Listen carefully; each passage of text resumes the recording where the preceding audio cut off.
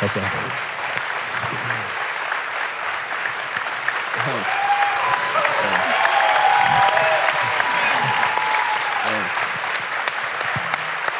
Thank you. Thank you. Well, Tim, did Gators. Chase get it right? What is your perspective on seeing the film now, not only a year later, but having gone through it personally, seeing it from the camera's point of view?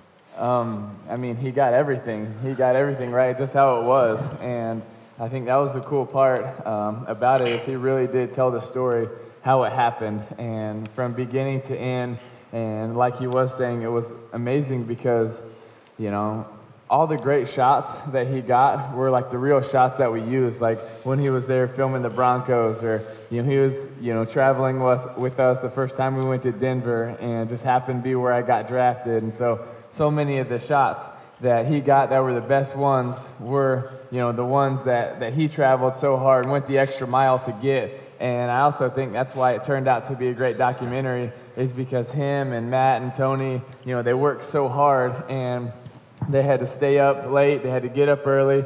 You know, every day I would get up, you know, at 5:30 or something, and they would meet me at the car at 5:45, and we'd get there at 6, and they would be all groggy and still trying to film. And so then they would film me all day working out, going through everything, just hoping, you know, some of that could be used and some of it would be the great footage.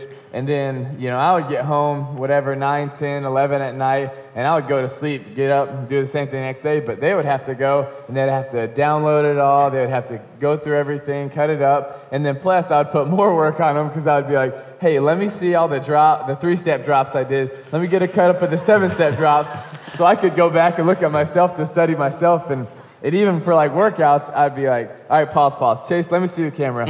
And go back 3 plays and let me see my drop there. No, my feet aren't wide enough. So then I'd go do it again and do the drop. And then I'd say, Chase, let me see it. And so then he would be all the way in the back, and he would run up and show me, and then he'd go back. And so I think the biggest reason why I was so successful is because everyone at Fiction, including Chase, worked so hard at what they did, and they took so much pride every day with finding that great shot and getting up early and staying there. And even when they got tired, and even when they couldn't hold their shoulders up anymore, you know, they kept working. And I think that's always a great character quality to have.